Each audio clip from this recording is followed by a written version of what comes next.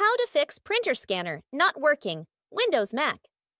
Common issues you might see: scanner not detected, no computer detected. Scan button does nothing. Only prints but doesn't scan. App software can't find the scanner. Step 1. Check the basics. Is the printer powered on? Connected properly? USB, Ethernet, or Wi-Fi must be stable. Restart both the printer and your computer. Make sure scanner lid is closed and nothing blocks the scan sensor. Step 2. Reinstall or update drivers. Go to the official website of your printer's brand.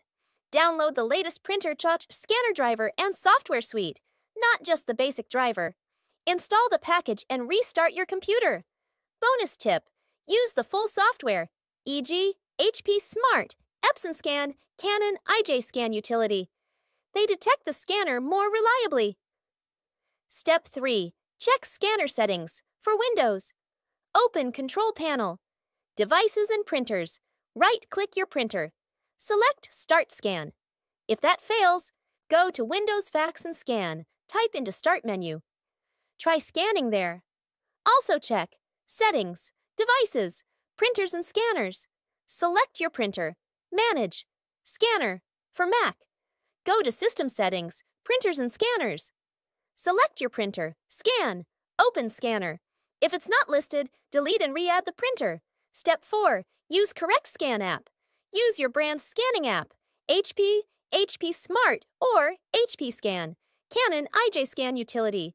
Epson, Epson Scan. 2. Brother, iPrintInScan. Make sure the app detects your device and is not blocked by antivirus or firewall. Step 5. Reset the printer. Optional. If nothing works, follow the factory reset instructions for your brand. Ask me if needed. If scanner still doesn't work, try another USB cable or port if wired. Scan from another device, e.g., smartphone. Check for hardware fault. Listen for unusual noises or failed lights.